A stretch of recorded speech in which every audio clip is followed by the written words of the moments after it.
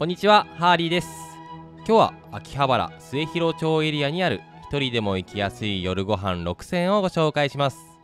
皆さん一人でサクッと夜ご飯を食べたいとき、どこに行くか迷いませんか？ Google や食べログで秋葉原一人夜ご飯で調べてもたくさん出てくるし、行ってみたら一人では入りづらいお店だったなんてこともあると思います。そこで今日の動画では実際に僕が行ってここは一人でも入りやすいと思ったお店を6つご紹介します。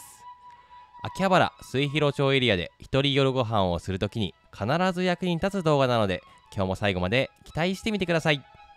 僕のチャンネルでは池袋銀座エリアを中心とした東京の美味しいお店をご紹介しているので、今日の動画がいいなと思ってくれた方はチャンネル登録といいねボタンを押してくれるとすごく嬉しいです。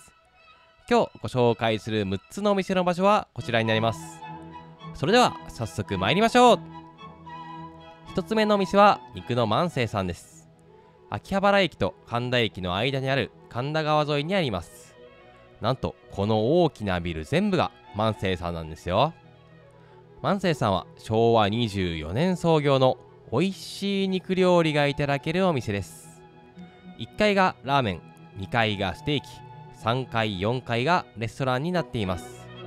ステーキを食べたい人は2階、ハンバーグを食べたかったり比較的お手頃価格でいただきたいなら3階4階へ向かいましょう。今映しているのが3階4階のレストランエリアで、こちらはワンランク上のファミレスといった空間です。背もたれが高く他の人の視線が気にならないのはお一人様に優しいですね。お客さんは若者から大人まで、お一人様からファミリーまで様々な人が来ています。メニューはこちらです。店員さんに聞いたところ、一番人気はカットステーキ 70g とハンバーグみたいなので、迷ったらこちらを選びましょう。ソースはデミグラスソースまたはステーキソースから選べて、焼き加減もリクエストすることができます。ハンバーグやステーキの他にもサラダやナポリタン、おつまみメニューなどレストランらしく幅広いメニューが揃っていますよ。こちらが一番人気のカットステーキ 70g とハンバーグデミグラスソースです。ジューッと焼かれている音が食欲をそそりますよね。ハンバーグはしっとり美味しいハンバーグです。最近流行りのゴロゴロ系や生肉系ではなく、伝統的な王道を行く美味しさですね。デミグラスソースをつけると旨味とコクがアップしてさらに美味しくなります。一方ステーキは柔らかく弾力があります。もちろん5000円以上するステーキに比べると物足りないんですけど、ハンバーグとセットになって2000円で食べられるステーキにしてはかなりレベルが高く、さすがは人気店と思わせる味わいですね。一人でも友人同士でもファミリーでも行きやすいお店なので、ぜひ行ってみてください。2つ目のお店はまるごさんです。秋葉原駅とお茶の水駅の間にあります。まるごさんはミシュランビブグルマンも獲得しているとんかつの名店です。食べログ100名店にも毎年選ばれていますね。店内は1階にカウンター6席とテーブル2択、2階にもテーブルで24席あります。お客さんは30代から80代と幅広い年齢層の男性が多いです。ただ女性のお一人様もいて、最近は海外の方も多いですね。メニューはこちらです。一番人気は特ヒレカツと特ロースカツなので、初めての人はあっさり好きなら特ヒレカツ、こってり好きなら特ロースカツを選びましょう。ご飯、赤だし、お新香がついたセットメニューは550円でつけることができますよ。こちらがまるごさん名物の特ロースカツです。見るからに衣のサックサク感が伝わってくるビジュアルですよね。まるごさんのとんかつは130度から140度で約15分間じっくりと揚げて、最後に余熱で仕上げた極上のロースカツです。そんなロースカツのお味は、豚肉がめちゃめちゃ柔らかくて濃厚な旨味と甘みがしっかりと感じられます。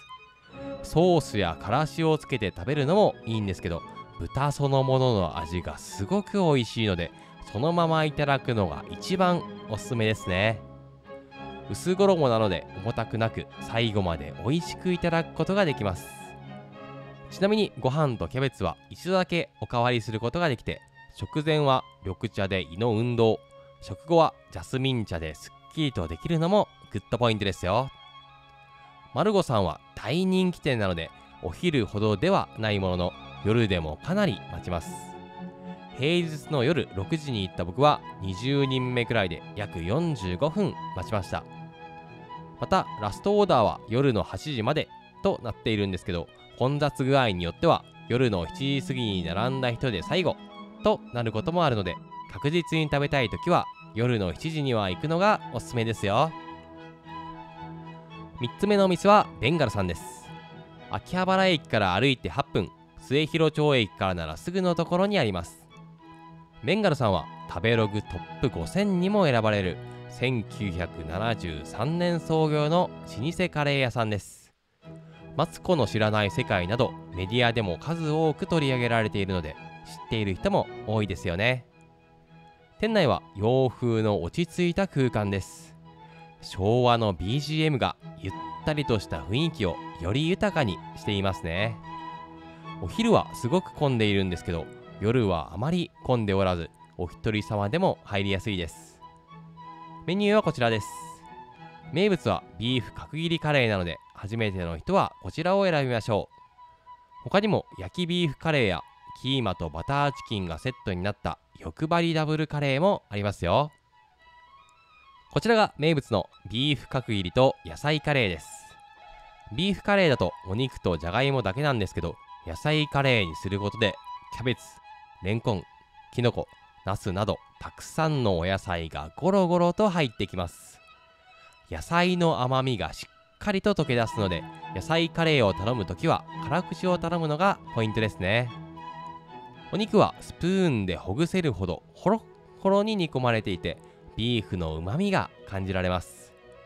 肝心のカレーは酸味と苦味が癖になる大人の味わいです。お店のこだわりが、秋葉原の街の雰囲気や食文化が変わってもベンガルの味は変えないことだけあって、この味は1973年の創業から変わっていないんですよ。がっつり味が好きな僕としては正直物足りなかったんですけど、昔ながらの味が好きな人にはとことんハマるカレーだと思いました。ランチはすごく並ぶんですけど、夜ならすんなりと入れるので、ぜひ夜にこそ行ってみてください。プラスアルファでご紹介するのが牛カツ1233です。こちらはベンガルさんのすぐ近くにある大人気の牛カツ屋さんで、いつも大行列ができています。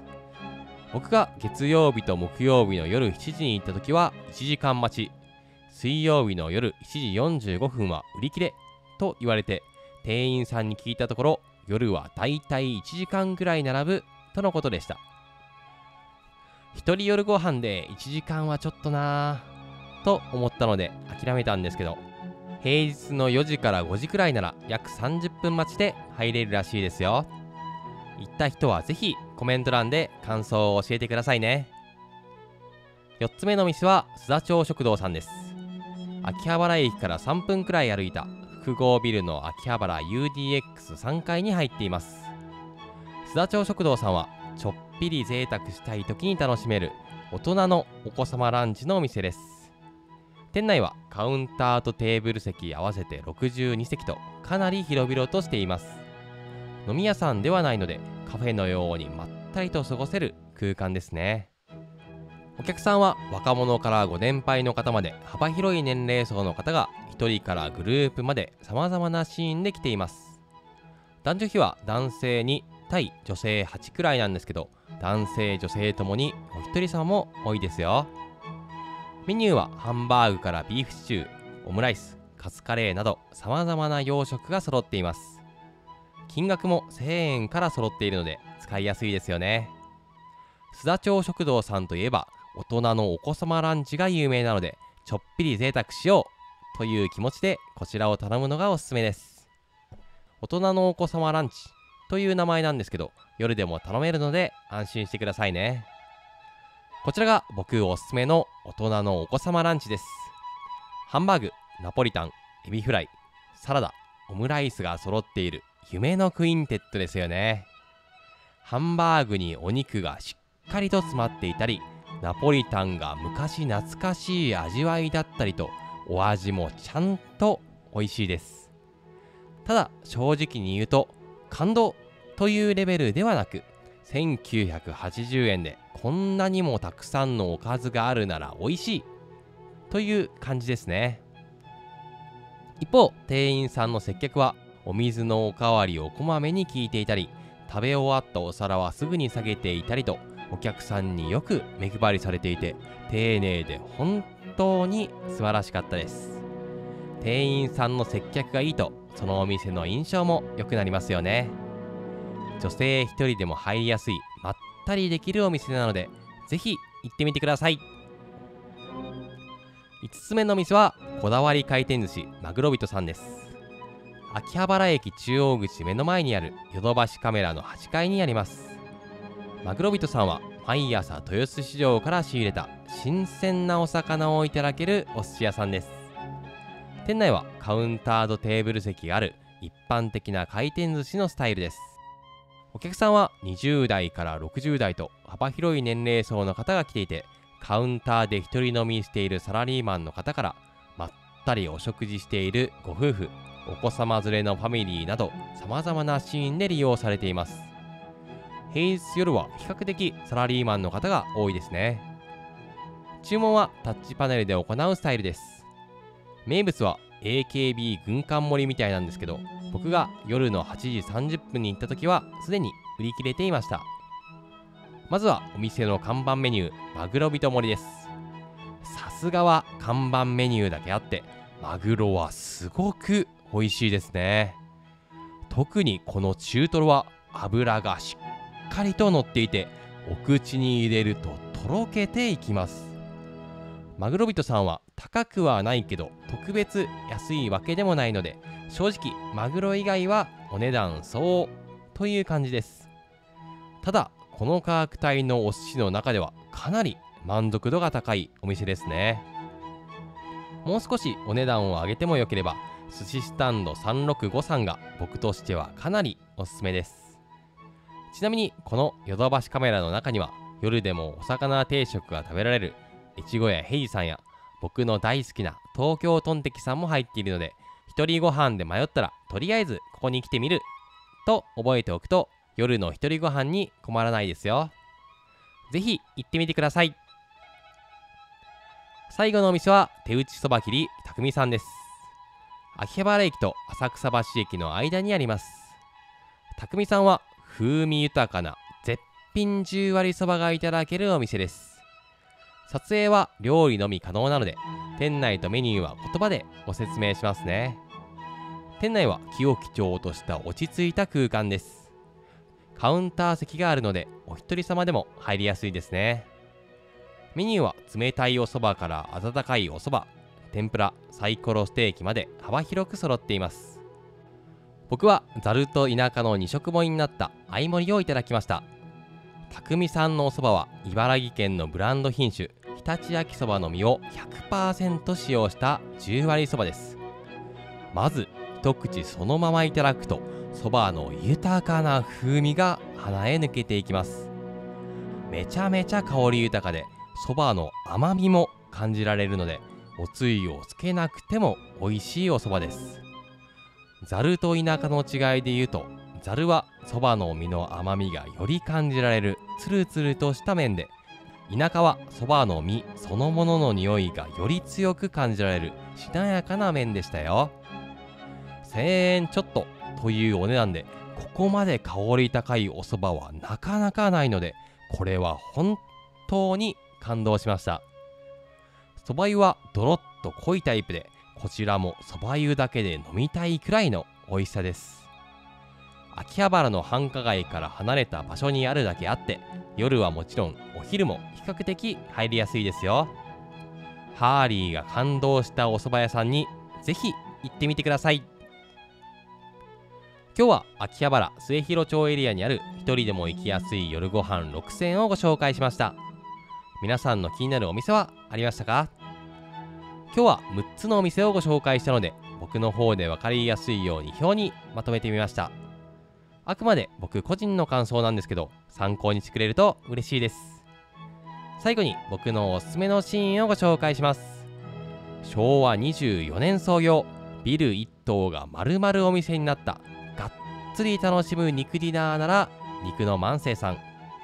ミシュランビブグルマン獲得、食べログ100名店にも毎年選ばれる名店とんかつ屋さんならとんかつ丸尾さん。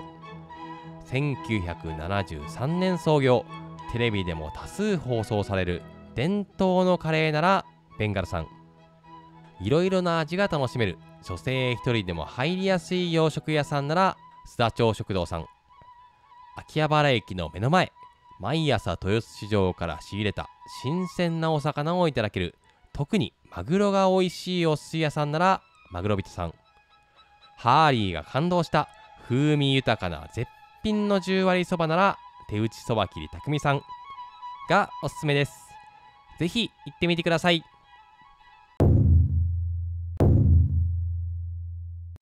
今日のおまけでは秋葉原 UDX さんをご紹介します。4番目にご紹介した須田町食堂さんが入っているビルですね。